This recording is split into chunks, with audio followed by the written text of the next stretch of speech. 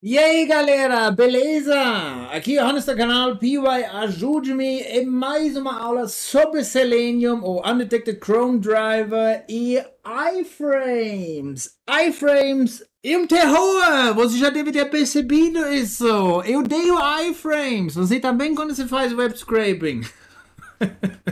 Não tem nada pior que isso.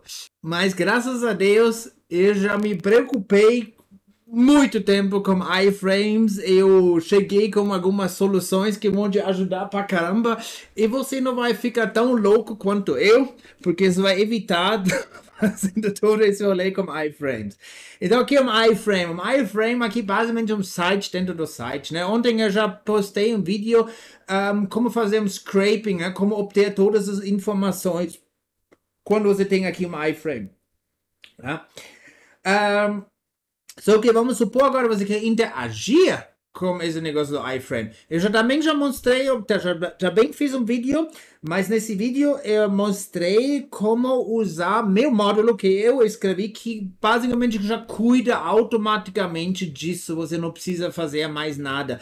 Mas vamos supor agora tem esse problema que eu já apresentei ontem, vamos supor você tem um chefe, você tem que fazer automação para uma coisa lá na empresa, e o chefe só quer Selenium. Ele quer só isso e não pode ter outros módulos, só Selenium.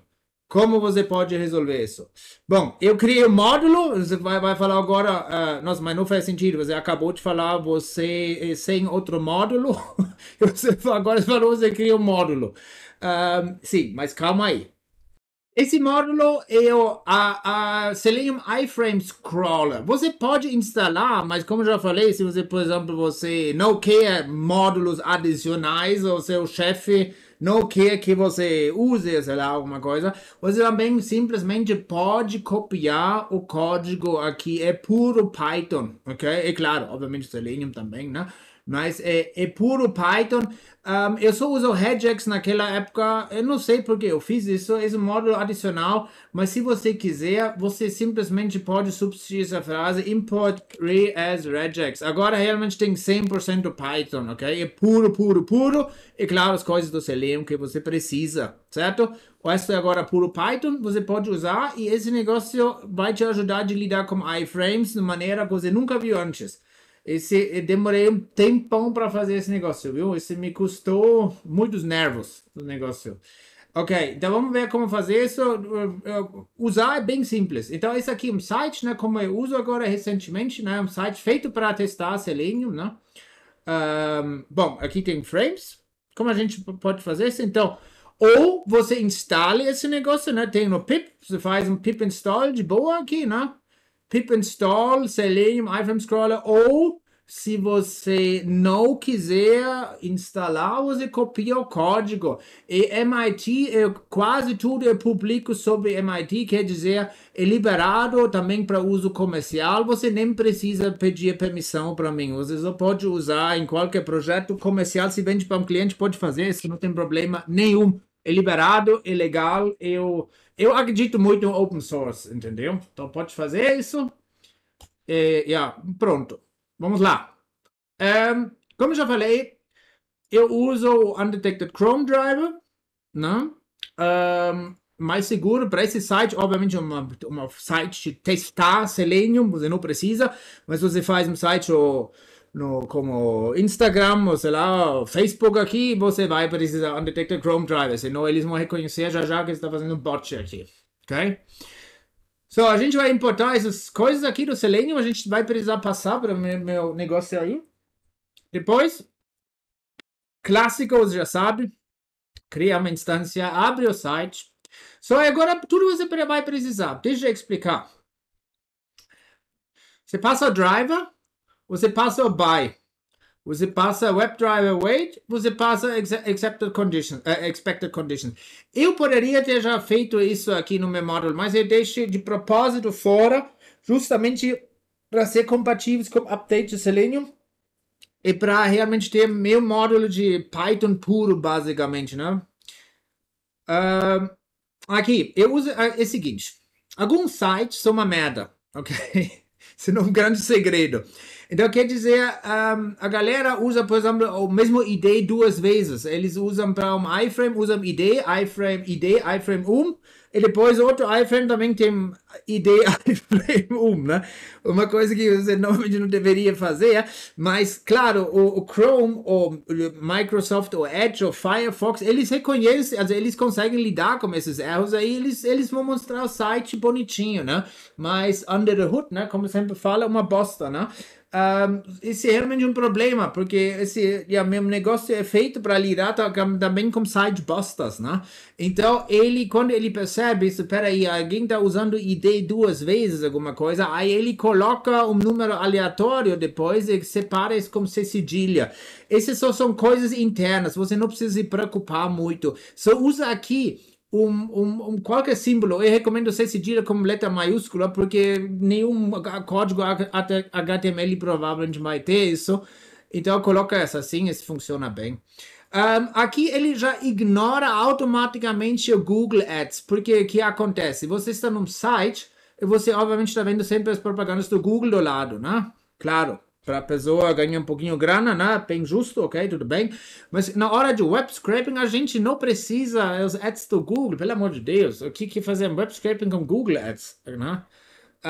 Então você pode ignorar isso de vez. Ele ignora todos os iframes do Google, porque os ads do Google sempre são feitos com iframes, né? Um código de iframe, porque assim funciona, né? Eles basicamente falam, olha, se você quiser ganhar uma graninha aí, coloca nossa iframe. Então você coloca basicamente um sitezinho dentro do seu site, aí com propaganda do Google, né? Isso vamos já ignorar, a gente não precisa isso. Se você quiser fazer um scraping, aí você coloca aqui false, vai ter os bagulho do Google também, né? Não presta para nada. E aqui funciona. Primeiro, você vai fazer switch to default content, certo? Also, site original, onde você quer começar. Acho que você nem precisa fazer isso, se me engano. Acho que ele já faz isso automático, mas eu não lembro. Depois você vê no código. Agora, você faz assim, get iframes, certo? Aqui, agora ele vai executar essa função aqui. Toda vez, also ele vai passar todo esse negócio aí. Ele vai te retornar um objeto iframes que tem aqui o iframes, né? E depois você pode fazer, pode fazer nem um for loop, né? Todos aí. Então você fala for iframe in iframes. Aí você coloca um try except se acontecer uma merda. Normalmente não deveria acontecer nada, deveria funcionar de boa. Aí você vai switch to iframe. Aí você tem um iframe aqui. Agora, depois você pode ver seus elementos que você gostaria, né? Como a gente já viu no vídeo anterior, último vídeo que eu postei. O único que presta é o CSS Selector, o resto você pode jogar no lixo, né? By, ID, name, tudo, não precisa nada disso. Isso é o único que serve aqui, que presta para alguma coisa. E aqui eu coloco simplesmente aqui em print, né? Print, e aqui eu coloco aqui, eu parei aqui 130 símbolos, vamos tirar isso aqui, vamos imprimir tudo que tiver no site. Bora, vamos rodar. Peraí, vamos fazer aqui mais um print aqui, separar bonitinho aqui. E vamos colocar também um counter, né? Ini, eu sempre coloco ini, não sei porquê. Enumerate, counter, e frame, dois pontinhos, ini, F na frente, um F-string, então bora lá. Tá abrindo aqui do lado e como está vendo aqui tem todos os símbolos, imprimir bonitinho aqui. Então a gente está no mainframe, ele chama isso de mainframe e usa como padrão. Esse não é nome verdadeiro, mas eu tive que dar um nome, né, para lidar com o negócio. Não coloca mainframe, essa foi minha invenção. Se você não gostar, você pode obviamente mudar isso no código. Aí aqui eu juntei aqui basicamente os tags e tudo, né? Also, os atributos do bagulho para formar para ter um nome. Esse nome é meio aleatório, né? Importante é o objeto que cria. E como está vendo aqui, você pode agora tranquilamente ver todos os elementos dentro de cada iframe, pode interagir de boa, você sabe onde você está e pronto. E você pode combinar isso com todos os meus outros módulos que eu coloquei nos outros vídeos, né? Você pode agora tirar os screenshots de cada elemento para localizar o negócio.